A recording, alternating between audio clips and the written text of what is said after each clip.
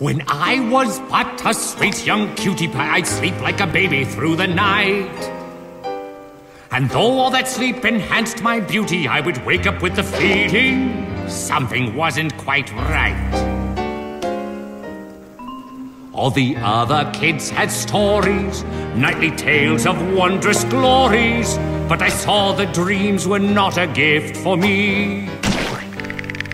And I took this as a sign and vowed with all conviction that someday those dreamers' dreams would be all mine. These fluffy clouds and pillow size, our dreams all packaged up and shipped away like pies. But since the dreams I crave don't grow in grocery stores, I think I'll steal a little dream of yours. The dreams he craves don't grow in grocery stores, so now he'll steal a little dream of yours. Guess I'll take those and these, I think. And listen, wait, that's a nightmare, not a mistake. So legend goes yet no one knows till one compares. Till then I'll steal a little dream of theirs. The things still think that nightmares stink, so then he'll steal a little dream of theirs.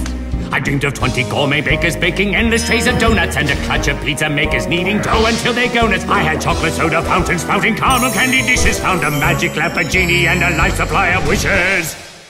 All for me. Meeny, meeny, Hee, greedy, greedy. Look at me, it's mighty me. It isn't fair. No, it ain't. But no complaints. He's such a saint. I use restraint. Don't make me faint. First I'll steal your little dreams, then unpeel your little dreams, then I'll beat your little dreams, defeat your little dreams, and cheat your little dreams.